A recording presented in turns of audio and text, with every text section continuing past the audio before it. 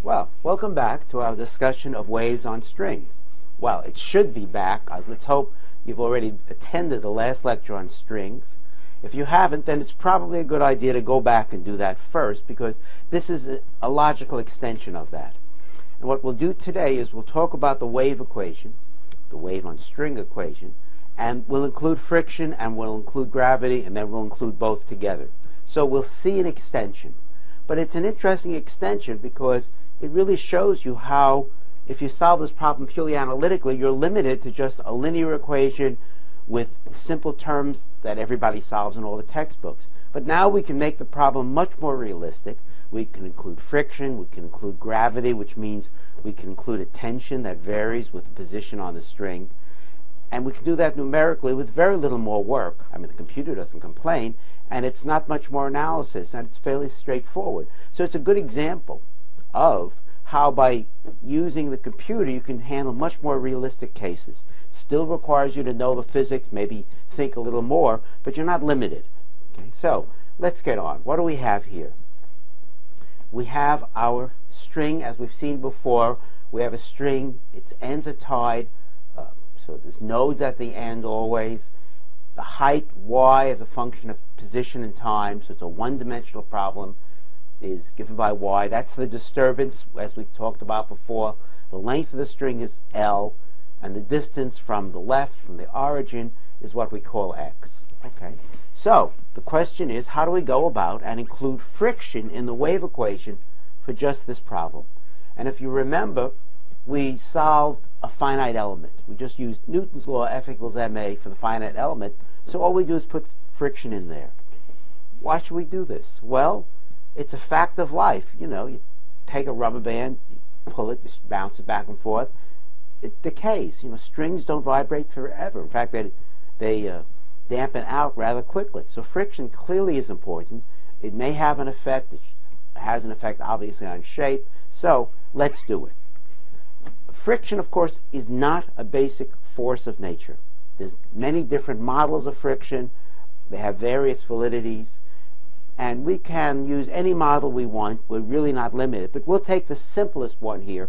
Well, not really the simplest. Next to the simplest. We won't assume friction is a constant. We'll assume friction is viscous, which means there's some constant here. We call it kappa usually. And we say that the frictional force depends on the velocity. Faster things feel more friction. Slower things feel less friction. Okay. So, what else do we know about friction? Well, we know friction always opposes motion.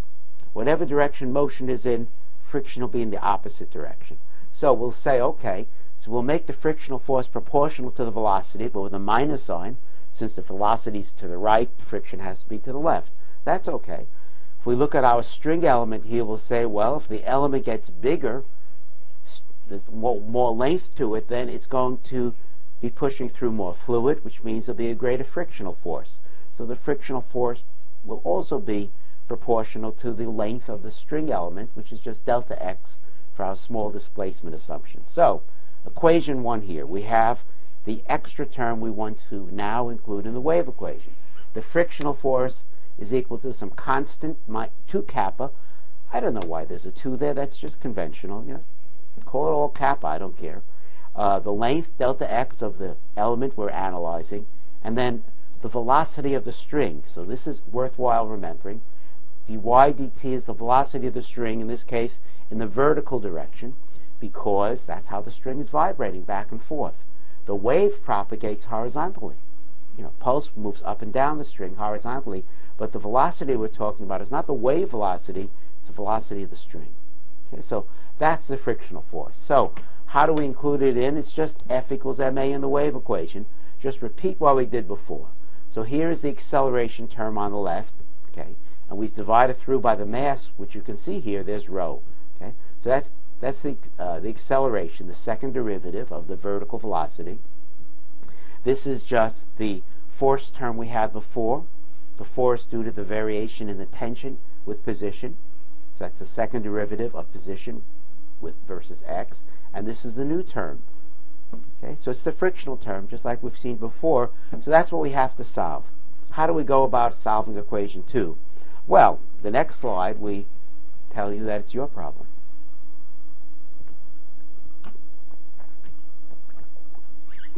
So you can take a break right now. Go back to the computer. Do what you've done before with the wave equation, which we've given you the code for, but now generalize it to include friction. And don't look ahead in the book where we have some codes which have this. Do it on your own. Okay, so that's part of the learning. We gave you a sample which you know works. Now include it and see if, most likely, you have messed it up. But that's fine. You want to do that. Okay, so go ahead. Use the code to solve the wave equation. What do you check? Well, the first thing to check, of course, would be if you got the sign right and everything else right, the wave should oscillate and then decay. If it doesn't decay, then it's not right. You can also do your coding, if you're a little more conservative, and then input kappa as 0. If kappa is 0, then you know it should be your old solution back. Make sure you get your old solution back. Increase kappa, see that the wave decays, and then you can play the game, and it's always worthwhile doing, which is to make the situation unstable. In other words, if kappa is less than 0, then the frictional force is in the same direction as the velocity, and it grows bigger. So the system should be unstable, and it's good for you to see what an unstable system looks like. Why is that? At least two reasons. One, because we talk about stability, particularly for the wave equations, and we talk about the von Neumann or the Courant condition for stability, and that's a different kind of stability. That's numerical stability. This instability here you'll get is a physical instability. It's actually in the mathematics. It has nothing to do with how we've approximated the equation. So see what unstable solutions look like. That's the first reason. Number two, you want to see how the computer programs behave when things become unreasonably large. Clearly, if it's unstable, the amplitude is very large. We've made small amplitude approximations in the wave equation. They should no longer be valid. Things should break up. You may get reflections, you may get wiggles you don't expect. I won't tell you what you're supposed to see. But whatever you do, make it so it's large enough. Make kappa large enough so you see an effect and then reverse it. So here's what, of course, you're seeing. Okay? So this is actually that catenary wave we saw last time. That's the catenary shape. So we'll talk about that later, today even. And here we see a wave, and it stops. Okay, it starts big, big oscillations, and then they slowly fade away. When I look at this, I actually think I can feel it. It's so realistic looking. It looks like a soft string because that's what waves look like. So, very good. So let's see if we can get on and do something else. So we put friction in, or you did. That's easy. Now let's talk about variable tension. Look at this line.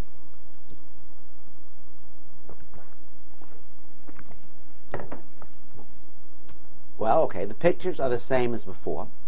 And the difference now is the tension T, we imagine, is no longer a constant throughout the whole string. What we saw last time when we derived the wave equation first is the speed of propagation along the wave is given by a constant. We call it c, typical for waves, that's the speed of the wave, and it's the square root of the tension divided by the density.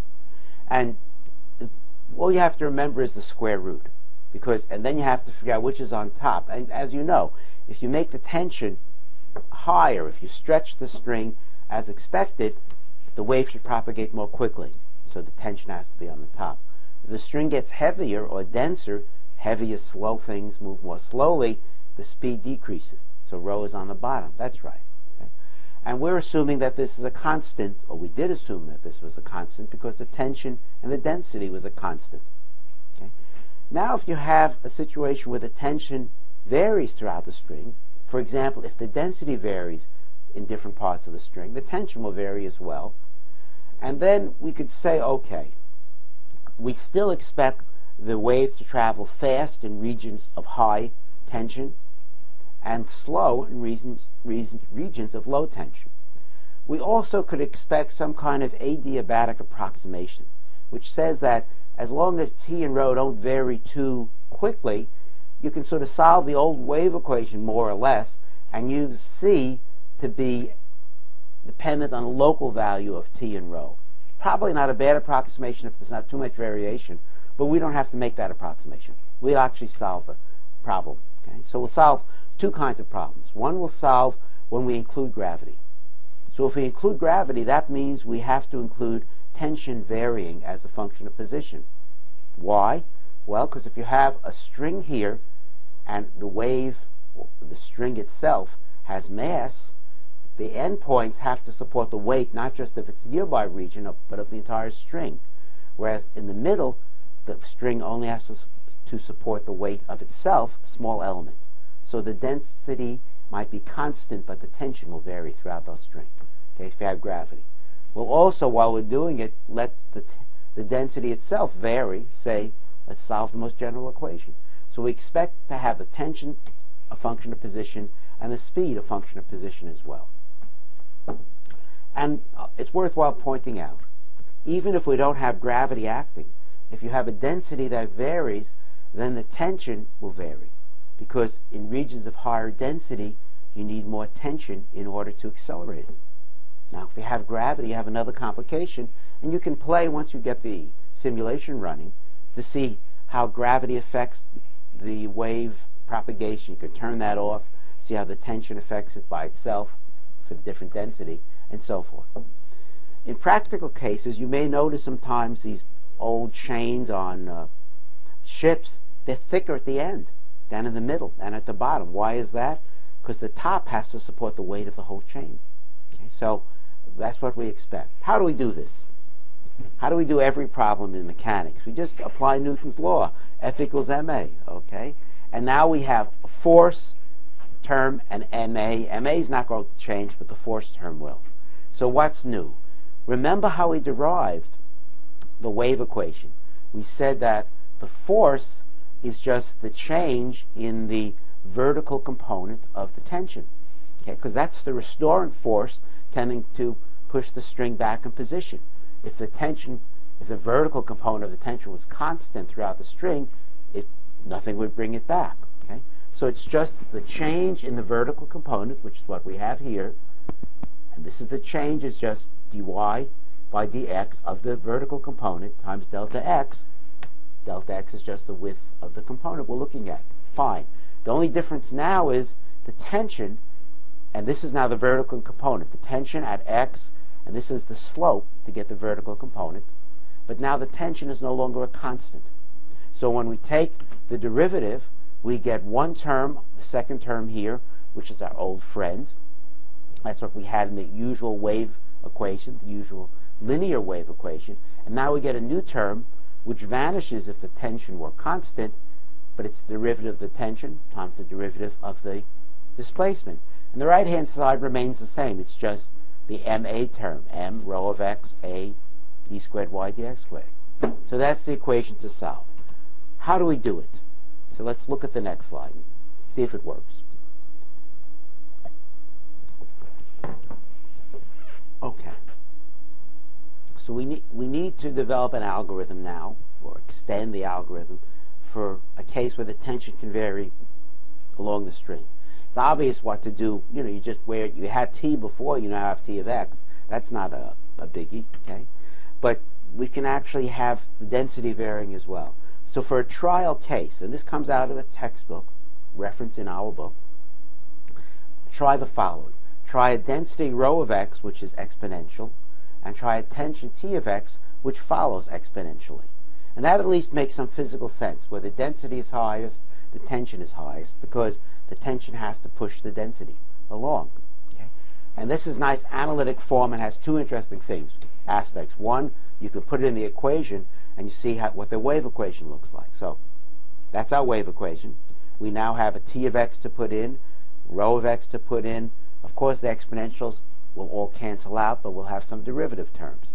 So we'll leave that to you and the textbook. Look through it. We can now derive the finite difference form of this equation, the discrete form. And again, as almost always, we're just using a central difference approximation for the derivative. So here we have a second derivative to approximate. Here we have a first derivative and another first derivative. So it gets more complicated. You get a few more terms in it. And here we have second derivative. Okay. So when we put all the pieces together, what we get, we derive in the book, is equation 2 here. So this is the discrete form, and we've written it in the leapfrog form, so we can use it as an algorithm. So let's see if we can make sense of this. Pardon me while I stare at it. Okay, x and t. So y is a function of x and t. So the first index here corresponds to x. Okay? So let's imagine we have our space-time lattice here. So these are t's values, and these are x values. And let's see if this works. So the second index is the time. So this is t. So, yes, the left-hand side, we've put the future time, f, let's say future. This is now the present. This is the present. This is the present. This is the present. This is working. Thank goodness. Okay, so we have an algorithm which takes us from the present here, and it steps one step forward to the future. That's fine. Okay, and if we now say what's involved, okay, so let's say we're trying to get position I in the future here. We have the same position in the present, which is here. We have now one position to the right in the present, which is there. We have one position to the left in the present, which is there. We have this guy in the middle again. We have the right, and then we have present. So that's it. Okay. So this algorithm takes 3 values in the present, moves it ahead to give you the future. So it's a leapfrog time-stepping algorithm. It's just a simple substituting derivative. So it's a good experience for you to do that and try it out. So solve the equation. The interesting case to try would be the case in which we have a standing wave. So see if this type of a density and tension variable can still have standing wave solutions. So the standing waves are just a product of position here and a product of time there. What this kind of system supports is it supports standing waves, except it acts as a filter. If you raise the, I'll let you figure it out. I'll give you a hint here. But if you raise the frequency too high, the system may not support a wave. If you lower the frequency too low, it won't support it. So there's a range. See if you get that. See what happens. Okay, so interesting. So let's go ahead now and continue for the full generality with gravity as well.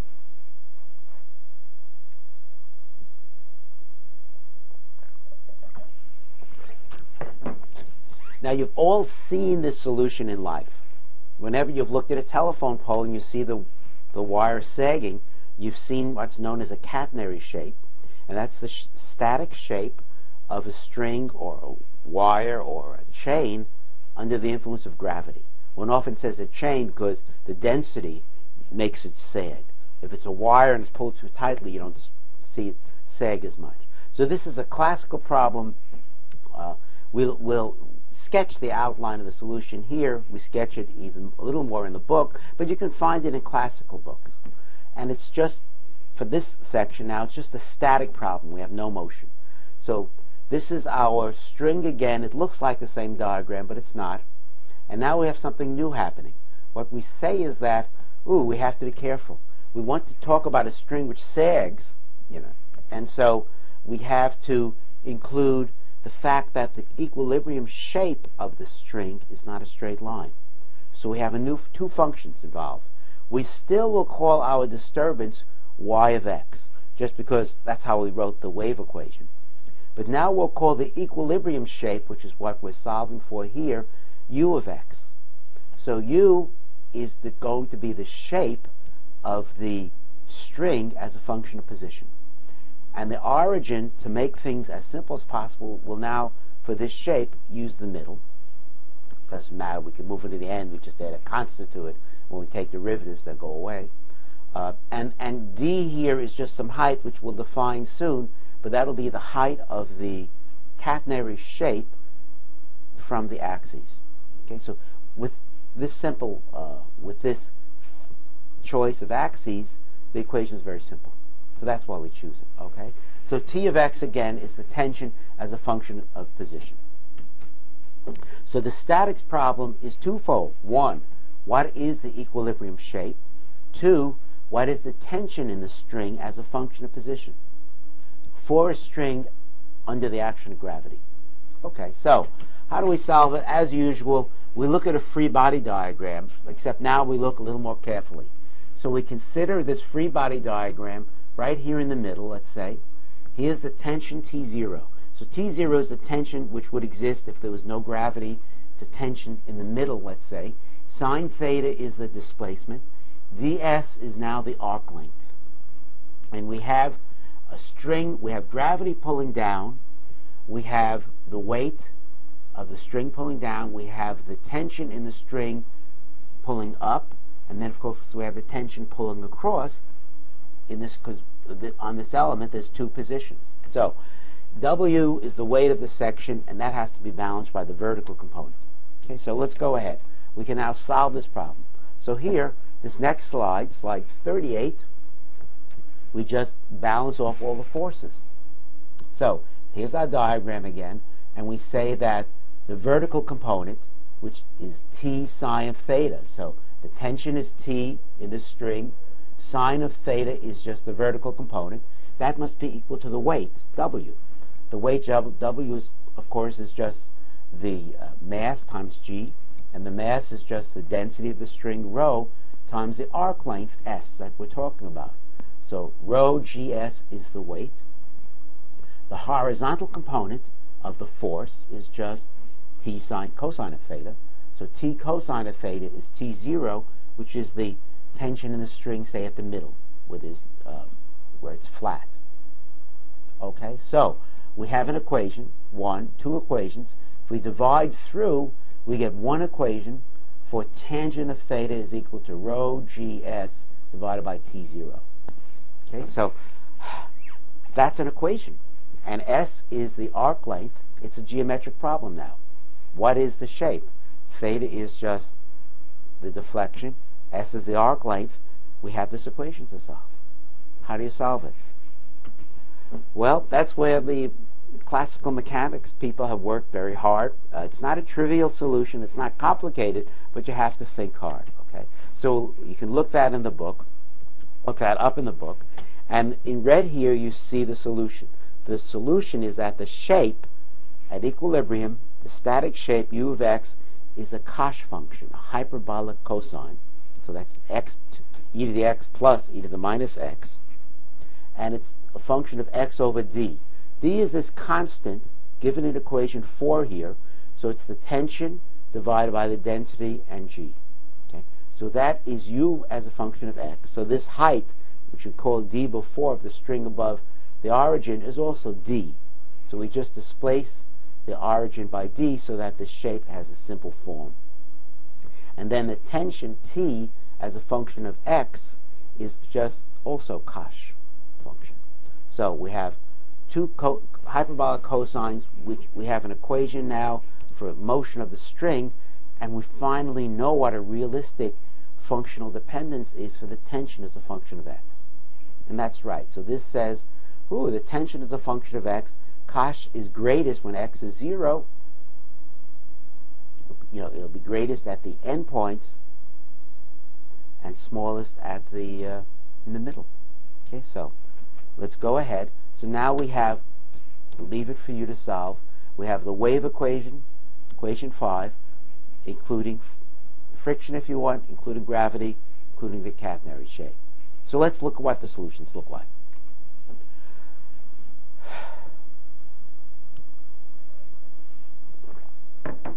So we've given you a code, Python. It was equation string.python. Modify it. Include friction, include gravity now. Gravity, we know the catenary shape, so you know T of x. Do some exploration. Look for interesting cases. And take your output and either create surface plots, one way of looking at a position, a function of both position and time. The other way of looking at a function of both position and time is to do an animation. So do surface plots if you like, do animations, do both. See if you can understand the physics. There's some interesting physics. In particular, see if you can actually see non-uniform damping. What does that mean? Well, it means that if you have a wave, the velocity of the wave going up and down varies, say sinusoidally typically, so that there'll be more damping at the highest parts than at the lowest parts. And that's what you should see. Okay, so that's non-uniform damping. See if you can see the effects. And then always this question, do normal modes exist in these non-linear or these non-simple cases? So look for normal modes. See if you can get a solution which is a standing wave, cosine omega t times sine gamma of t. So here in this illustration, you see it's sort of an animation where we've pasted all the pieces together. It's not even a surface plot. Okay? So this is the initial pluck wave, but it's a pluck catenary. And what you can see is the pluck obviously has waves going on both sides, and it's being distorted in time in not an obvious way, in part because the frictional forces are not uniform. Okay? You know, the highest part has the greatest friction. There's less friction at the ends. So it's an interesting case. See if you can get some interesting physics. So we've taken the simple wave equation. We've shown you how to include friction. We've shown you how to include gravity. We've shown you how to include a tension that varies with position, density that varies with position. Go ahead and explore. If you can think up some interesting cases, go ahead. Get to work. And next time, we'll do some more waves again, but other kinds of waves. So we'll leave you hanging on a string. Bye-bye.